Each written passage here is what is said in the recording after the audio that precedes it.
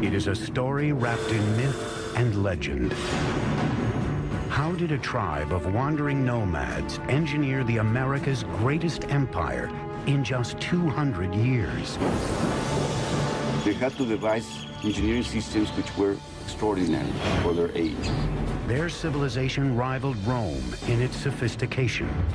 The Aztecs had the best technology that could be produced in the conditions of which they lived. Aqueducts, palaces, pyramids, and temples stood as a tribute to their gods and a testament to the power of humankind. The Aztecs' crowning achievement was a gleaming capital city that astonished European explorers called the Venice of the New World. The city spread out, glittering against its canals and its lake, bedecked with fine trees and beautiful mansions. Their thirst for power and blood set them on a course for destruction. When it finally came, their annihilation would be swifter and more complete than the world had ever known.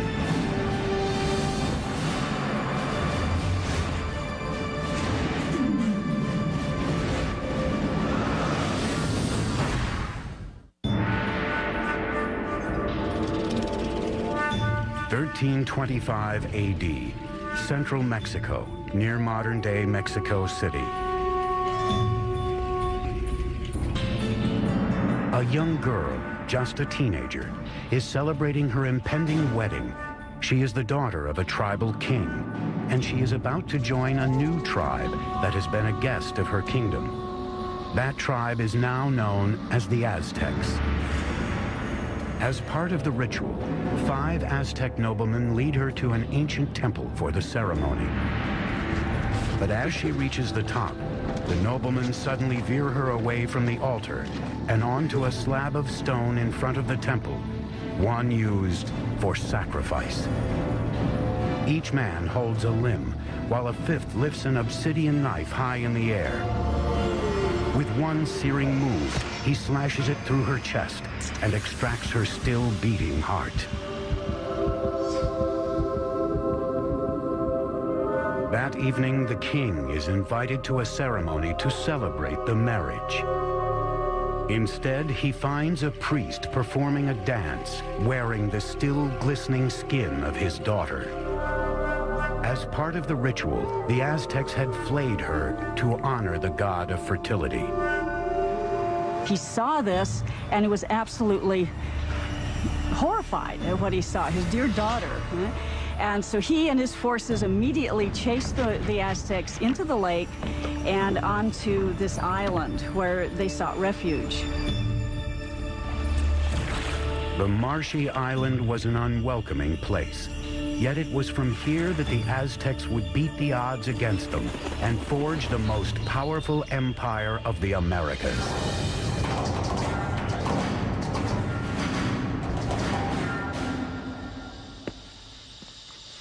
Hi, I'm Peter Weller. When I think of the Aztecs, I think of an elegant people with beautiful skin and flamboyant headdresses of many colors, and I think of floating cities and a terrific song by Neil Young about Moctezuma and Cortez. But I also think of knives, of obsidian glass ripping into chest cavities and hands, pulling out bleeding hearts and holding them high. Most of the Aztec sacrifices were performed in a temple atop a stone pyramid like this one.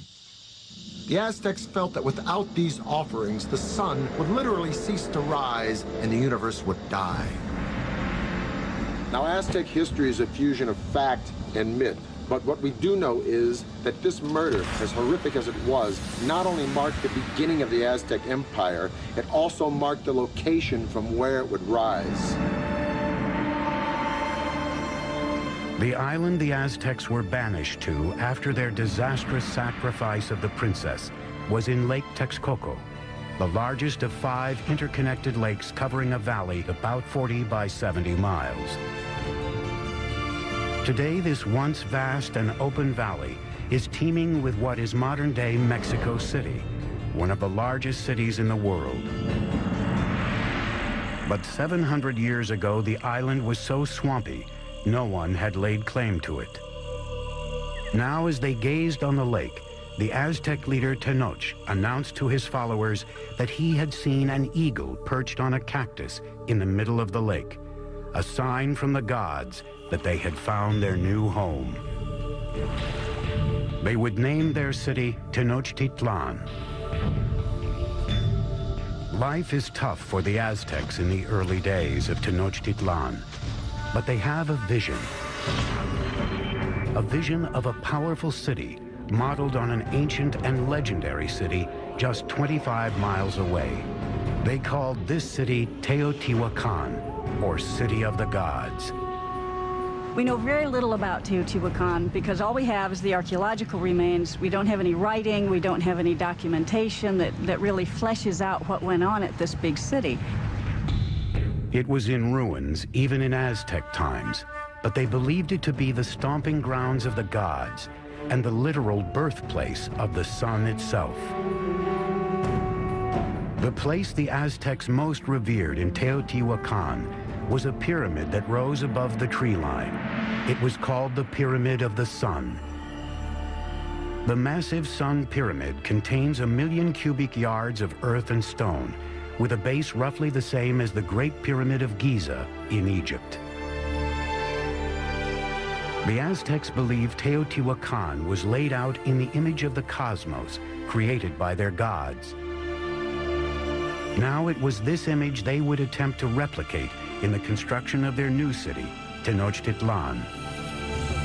Taking on the challenge would be an Aztec leader named Acamapichtli. In 1376, he embarked on an ambitious plan to engineer an advanced city at Tenochtitlan. But there was a problem. The swampy islands that they took over needed a lot of work. When they started to build anything, it would begin to subside. There was simply no foundation on which to build. The Aztec solution would revolutionize the architecture of the Americas. They began by anchoring their buildings deep in the ground using a system of pilings made from wood.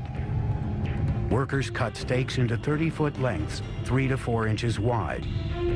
These were driven into the soft ground to make a foundation. The pilings were often surrounded with volcanic stone to add strength.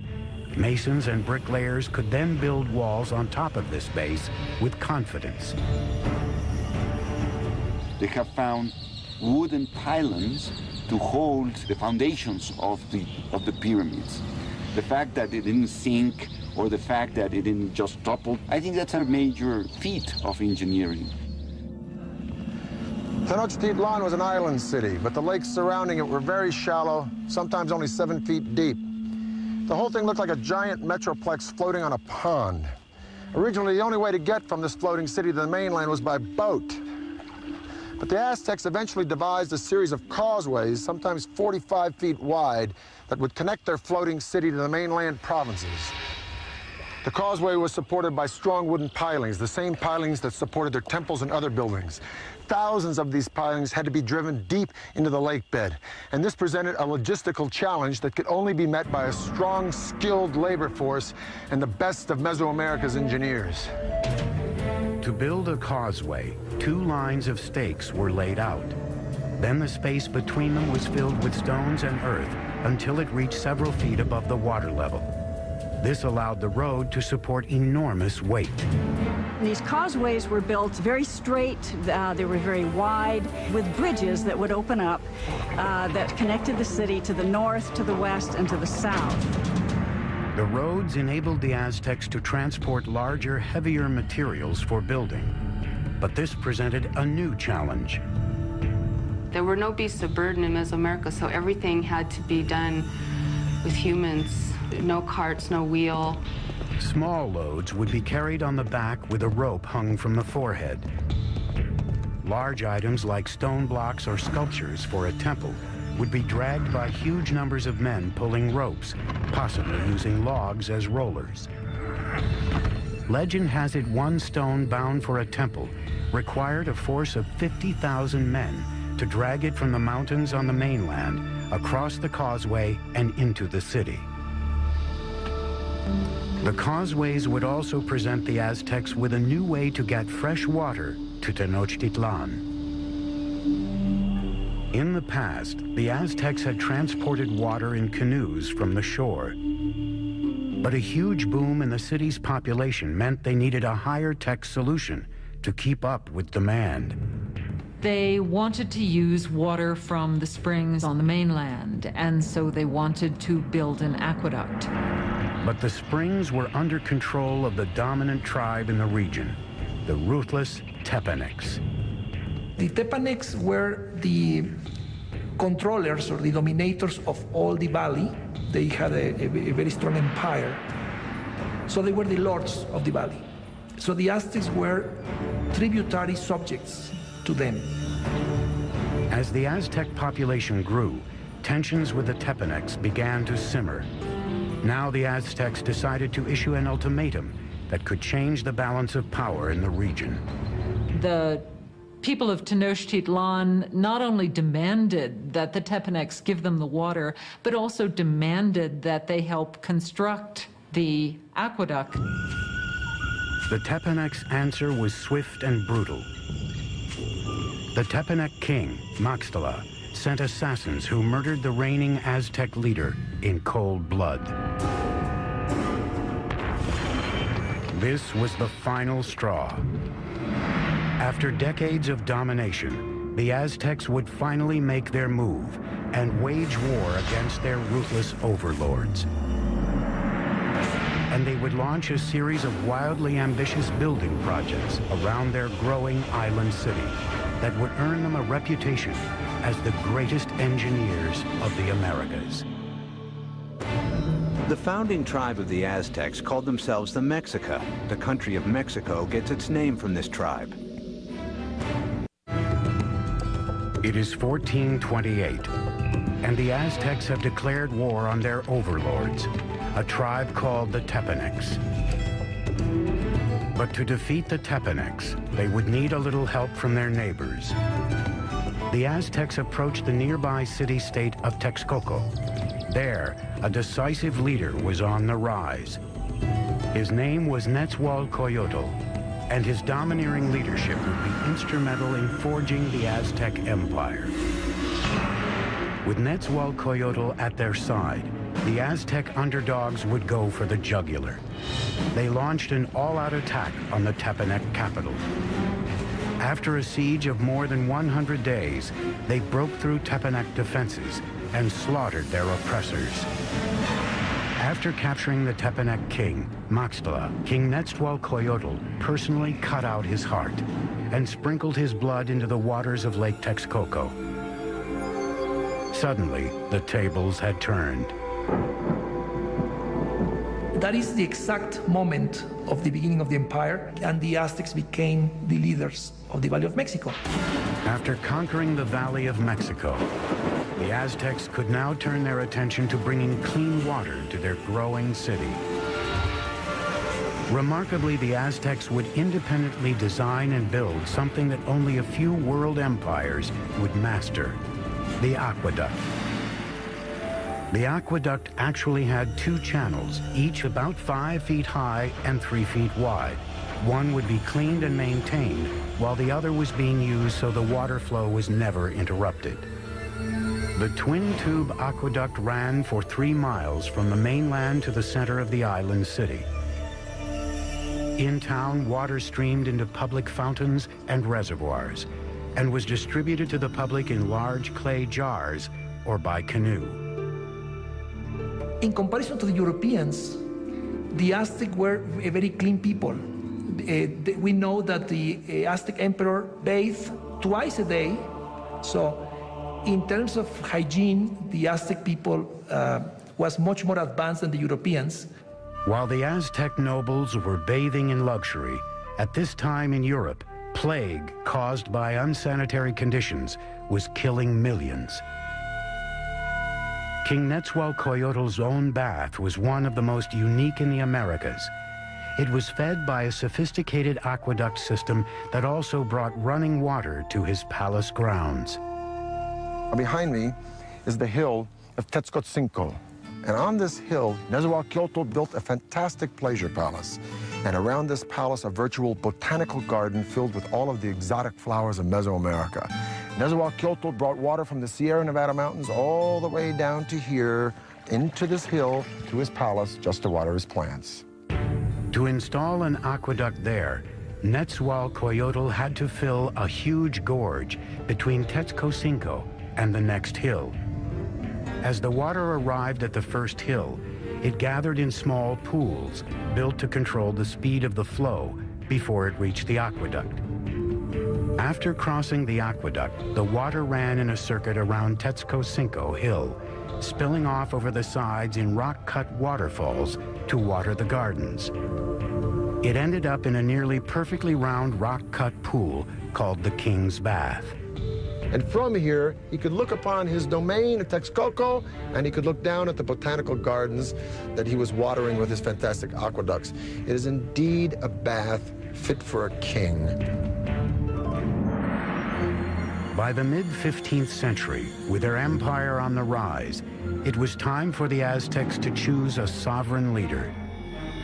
He was called Moctezuma, and he would be the first of two emperors with this now famous name. Moctezuma's first order of business was to extend the empire's borders. The Aztecs captured city-states southward to the valley of Oaxaca, westward to the Pacific, and east toward the Gulf of Mexico. By 1449, the empire contained as many as 15 million people. In the short span of 100 years, the Aztecs accomplished the impossible. They had toppled the Mesoamerican world order. But while the Aztecs dominated militarily, their island city was vulnerable to a different kind of enemy. Like New Orleans, Tenochtitlan was constantly doing battle with water. And one of Moctezuma's first projects was to protect his city from the deluge of water surrounding it.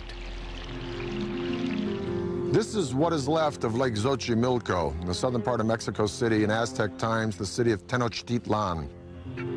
This lake, like the other four lakes that surrounded the city, were spring-fed. Thus, there were no rivers or streams into which it could drain. And if it rained hard enough, the water would rise up and sweep over the land and into the city itself.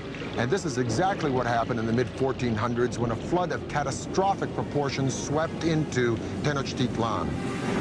The city and the empire it commanded were almost completely destroyed, and the Aztec civilization had to once again rely upon the genius of its engineers, and one engineer in particular. Moctezuma enlisted the help of his old ally, Nezahualcóyotl, to protect the city he was rebuilding from the lake. Nezahualcóyotl would design a solution that would make him the greatest engineer on the continent. His plan was to create a safe zone around the city with a huge dike that would protect Tenochtitlan and its inhabitants. It was designed to be larger than any earthwork anywhere in the Americas at the time, running for 10 miles just east of the city from the southern edge of the lake across to the north. The walls were a wickerwork construction made of sticks, reeds, stone, and earth. Since the lake was shallow, the dike was only about 12 feet in height, but some 27 feet wide. Nezahualcóyotl fitted the dike with sluice gates, most likely wooden doors that would be raised or lowered to control the water level behind it. The dike also served another purpose. It protected their water supply.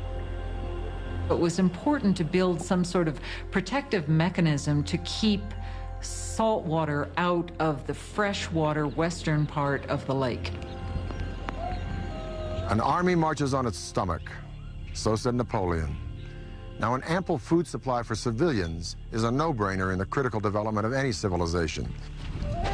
But the Aztecs perfected a unique method, not only to provide a substantial food supply for its civilian populace, but to fuel the military expansion of its empire.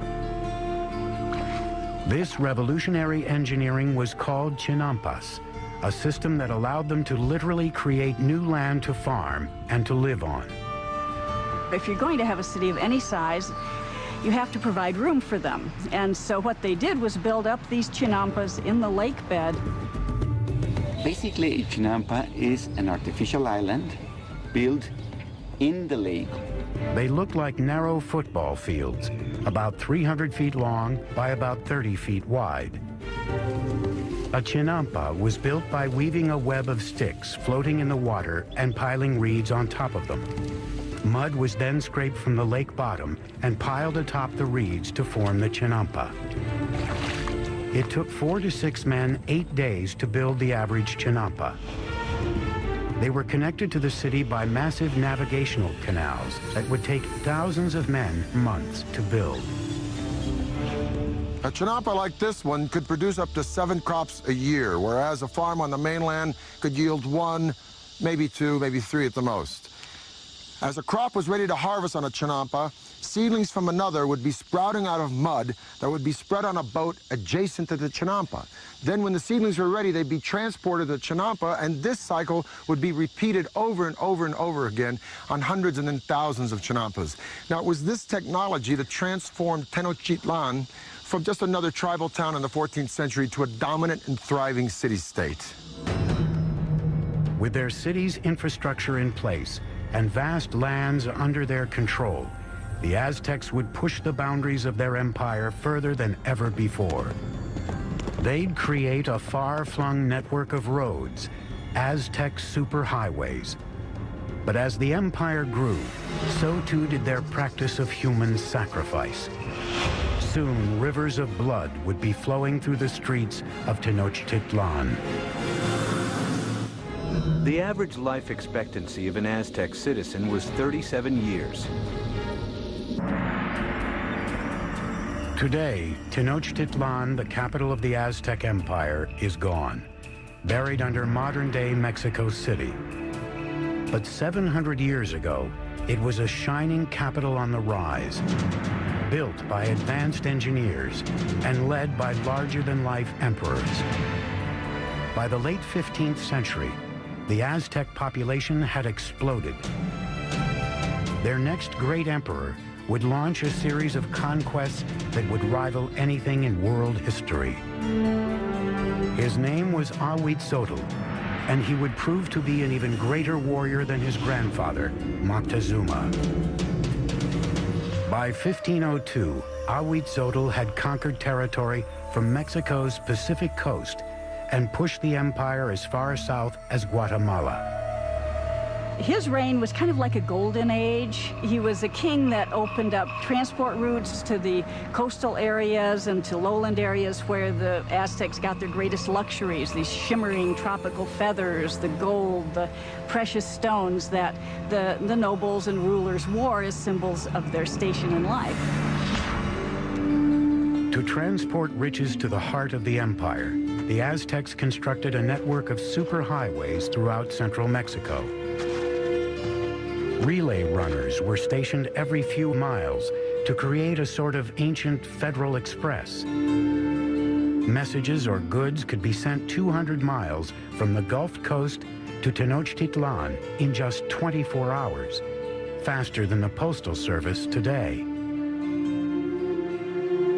With the empire at its height, the Aztecs under Ahuitzotl embarked on their greatest construction project, a massive pyramid at the very center of Tenochtitlan, the symbol of their absolute power.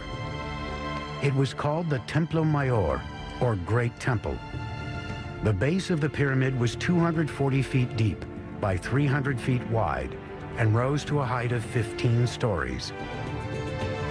There were at least 117 steps in 2 staircases climbing 200 feet, leading to twin temples to honor the gods of rain and war.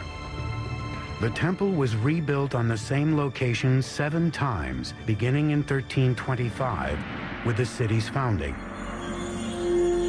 As the empire grew, so did the pyramid. Each stage was simply built right on top of the stage before. The Temple Mayor was built mainly with a stone called tezontle, that is volcanic stone. It's a very lightweight stone. That would prevent the sinking of the temple. For floors and walls, the Aztecs applied a lime plaster, which was a form of concrete. Some examples found today remain as hard as modern concrete, even after 500 years. Aztec workers labored for decades to complete their monument to the gods. The temple remained buried until 1978, when power company workers digging a trench accidentally uncovered a huge carved stone and discovered the temple ruins next to it. The disc, 11 feet in diameter, weighs 8 tons and depicts the dismembered body of the goddess Coyolxauhqui. Coyolxauhqui was the moon goddess, but her brother murdered her because she became pregnant in a very shameful way. Now, the Aztecs weren't prudes by any means. Matter of fact, nobles had many wives and concubines, but amongst the commoners, particularly women, adultery was a no-no and severely punished, often by death. So according to legend, the moon goddess's brother cut her head off, and after he decapitated her, he shoved her body down a hill. The Aztecs reenacted this killing literally and frequently in festivals throughout their calendar year. They would decapitate their victims at the top of a pyramid like this and then push the carcasses down the steps to the great stone at the bottom. For the Romans, their most precious treasure was gold. For the Egyptians, it was the afterlife. For the Aztecs, it was human blood.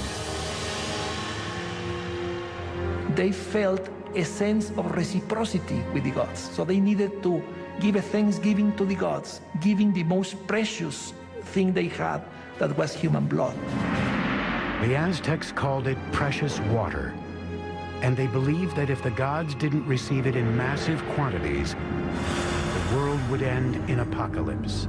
It was common practice to adorn the walls of the insides of the temples with fresh human blood.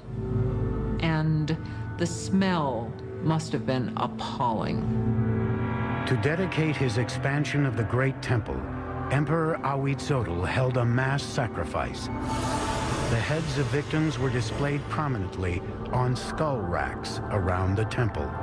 According to some chronicles, they say that there were sacrificed 20,000 people. From a practical point of view and from a scientific point of view, it sounds impossible.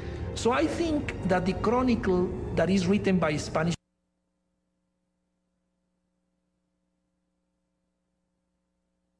sources is basically telling us that to their eyes, they were many. As Ahuitzotl's reign continued, the bloodletting skyrocketed. Life in Tenochtitlan soon became an orgy of death. Friends and enemies alike would be brought in to witness the sacrifices. It's always ritual. Sacrifice is always a ritual event, but it was also a political statement, and it was a form of intimidation.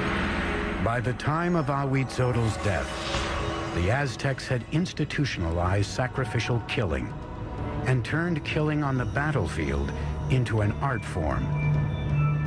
They were the America's fiercest fighters, an elite cadre of whom would have a spectacular new mountainside temple dedicated to them. But even they were not prepared for the war of the worlds that was about to descend upon them. Aztecs used obsidian to craft their blades, a volcanic stone so sharp it's utilized in modern-day eye surgery. 1502. Ahuitzotl, Emperor of the Aztecs, is dead. Moctezuma II, a 34-year-old former priest, comes to power. A world away, in Spain, an 18-year-old notary named Hernan Cortez is preparing to cross the Atlantic to join in his country's conquest of the New World. This is the zenith of the Aztec Empire. It now covers at least 80,000 square miles, reaching out from Tenochtitlan to both coasts and as far south as Guatemala. Some 25 million people are subject to Aztec rule. 38 provinces containing innumerable city-states are paying them heavy tribute. making the emperor and nobles fabulously rich. The city spread out, glittering against its canals and its lake, bedecked with fine trees and beautiful mansions. And Moctezuma II presided over it all. He was known for his statesmanship and military skills. A tough leader, he slaughtered the population of towns that wouldn't bend to his rule. But privately, he was troubled. It seems that Moctezuma was a passive individual, perhaps even a depressive individual. Legend says that when he witnessed a comet streaking across the skies over Tenochtitlan, he spent the rest of the night in tears. As the weeks went by, he became increasingly paranoid. But at the height of his obsession with the supernatural, a very real threat approached from across the sea.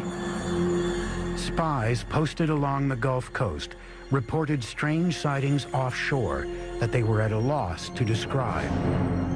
They never have seen a boat, so they didn't even have a word to describe that. So the Indians refer to those boats as mountains that move in the water.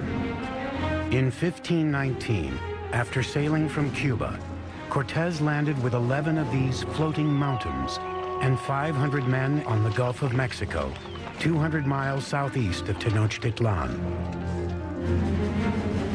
The tribes were astonished by these men with metal armor and animals they had never seen. As he moved inland, tribes who resisted were brutally slaughtered, but many others were happy to provide him with provisions and men. One of the ways in which one local lord down on the Gulf Coast curried favor was to give Cortés and his company a group of women who were to not only provide for them in housekeepers sort of manner, but were also clearly meant to be courtesans as well and provide sexual services to them. But among the concubines, one in particular caught the eye of Cortés himself. She was the daughter of a chieftain who had been sold into slavery and was called La Malinche. They developed an intimate relationship, and in time, she bore a son to him. And he would have been one of the first people of mixed blood in the New World. But she was much more than a mistress. She became an interpreter for Cortés, and her role expanded to advisor and intermediary between him and the Aztecs. Not only was she his translator, but she could also tell him about things that were being said that he was not intended to hear or understand. Moctezuma's network of relay runners kept him apprised of the Spaniards' movements. It was clear they were headed for his city. As he advanced toward Tenochtitlan through the summer of 1519, Cortés amassed an army of thousands. Moctezuma's army of warriors numbered in the hundreds of thousands. They wore animal costumes on the battlefield to intimidate their opponents. Part of it was spectacle. You had just incredible costumes that the different warriors would wear. The most important warriors were knights, dressed as jaguars and eagles. The Aztec knights were initiated into their orders at sacred ceremonies at special temples like this one. This is the cave temple at Malinalco, one of 6 temples on this remote mountainside, a few hours south of Mexico City. It was finished by Moctezuma II around 1502, shortly after his coronation. Now, over in Europe, Michelangelo was pounding out the David for the Republic of Florence. But while Michelangelo was carving the David, the Aztecs were here carving this temple right out of the side of this mountain. And it is the only temple in the entire Western Hemisphere built in this manner. At the bottom of the stairs of Cuauhtli are the sculptures of 2 jaguars. On each side of the door, there are the remnants of 2 warriors. Now, the door itself represents the open mouth of a giant serpent. You can literally see its tongue coming out of the room. The Aztecs believed that this was the entrance to the womb of the earth. Now, the privileged warriors would come here, go into the room with sculptures of eagles, have their noses pierced, and offer blood and sacrifice to Huitzilopochtli, the god of war. But this would be by no means the last time these Aztec warriors would spill their blood.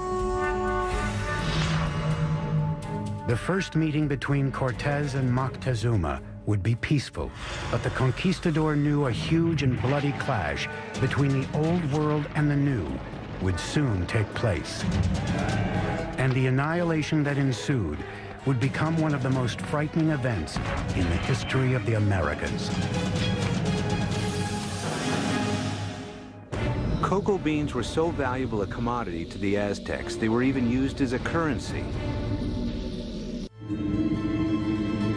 It is the fall of 1519. Spanish conquistador Hernan Cortez has finally reached the gleaming Aztec capital he has heard so much about, Tenochtitlan.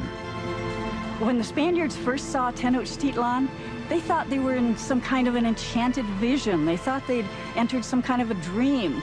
A massive force of native warriors allied against the Aztecs accompanies him as he advances on the main causeway into the city. The meeting of Cortez and Montezuma on a causeway approaching Tenochtitlan had to be one of the most remarkable events in world history. It's really a meeting of two different worlds. And Cortez offered his hand, but the minute he started to do that, to actually touch Montezuma, the noble attendants around Montezuma pushed Cortez away and said, no, no, no, that's a total indignity. Nobody touches Montezuma, the great lord of the land. The meeting of the two worlds was peaceful, but fraught with tension. Moctezuma by this time had become increasingly impulsive and prone to bouts of hysteria. So the encounter was an encounter of sensing the forces, no, in each side. But the Aztecs had a diplomacy and a warfare system that was somewhat naive in comparison to the very tricky and sly system of the Europeans. Moctezuma invited the Spaniards to stay in one of his palaces. It would prove to be a catastrophic mistake. As the Spaniards entered the city, they were so awed they thought they were dreaming. At the heart of the city stood the emperor's colossal palace. The palace of Moctezuma II was a massive complex spread across 6 acres near the Great Temple. One of the Spaniards noted that every day at Moctezuma's palace, 600 nobles gathered, and they would hear the word of their emperor. Moctezuma received the Spaniards in a large reception chamber just beyond the main entrance, designed to make the emperor appear omnipotent. But Moctezuma's palace would be the last ever built by the Aztecs. Not a week into their visit, the Spaniards went for the jugular, kidnapping Moctezuma. It was an audacious move, but it paid off. The empire appeared to be theirs.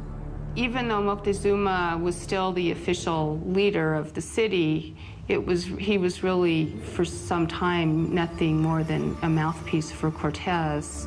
For 6 months, tensions within the walls of Tenochtitlan slowly simmered. Then, in the spring of 1520, it all came to a head. One morning, Spanish soldiers interrupted a sacred sacrifice and slaughtered those taking part. The move sparked an uprising. For the Aztecs, the Spaniards had committed an unspeakable sacrilege.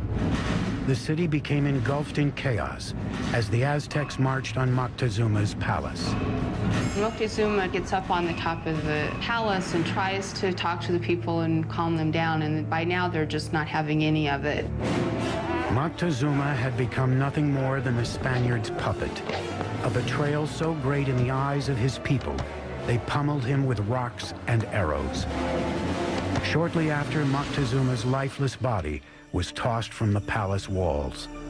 Whether he died at Spanish hands or from injuries inflicted by his own people may never be known. And the Spaniards at that point decided this would be probably a good time to leave the city. On the night of June 30th, 1520, the Spaniards attempted to escape under cover of darkness. But they can't separate themselves from the plunder that they've gotten so far, so they're weighted down with all of the things that they want to take with them. They were easy targets for the Aztec warriors, who caught them on the causeway. Bodies quickly piled up in the water.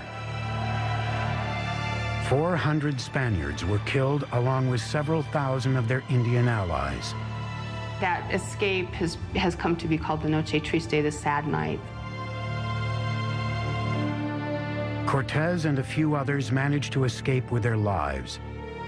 The Spaniards would now destroy the shining city of Tenochtitlan for good. He would begin by severing the lifeblood of the city, the aqueduct. As hundreds of thousands of people within the city's walls were without water, Cortez created a blockade around Tenochtitlan to cut off all outside supplies of food. So the idea of this blockade was to try to make surrender the city by hunger. And the Aztecs had a tremendous resistance, so they couldn't be defeated easily. And what they decided to do is to mount an attack both by land and by sea. For centuries, the lake around Tenochtitlan was a barrier against invaders. But Cortez would find a way around that. He had thousands of his Indian allies carry ships in pieces up thousands of feet over the mountains to be assembled and launched into the lake. May 1521. Cortez unleashes his massive army in a final decisive attack on Tenochtitlan. 600 Spaniards, including 100 cavalrymen and upwards of 50,000 of their Indian allies, clash with the Aztec defenders of the city on its grand causeways. Brutal fighting continued for months. Day by day, Cortez razed the city block by block. He and his Indian allies were merciless in their systematic slaughter of the population. It was an extremely hard-fought battle, especially in the city precincts. The Aztecs made a last stand at the great temple in Tlatelolco. Warriors lined the steep steps to rain down arrows and rocks on their enemy. But it was hopeless. On August 13th, the final Aztec leader, Cuauhtémoc, was captured and surrendered to Cortez. And that was just the beginning. 20 million would die of disease brought by the Spaniards. By the end of the 16th century, we estimate that the native population had been reduced by about 90%. Modern-day Mexico City has been built atop the rubble of the once majestic city of Tenochtitlan. The Spaniards leveled it during the construction of their own colonial capital, even using stones from the great temple to build their cathedral still standing next to the temple ruins. The Aztec Empire had vanished, and with it, a legacy of astonishing engineering achievements.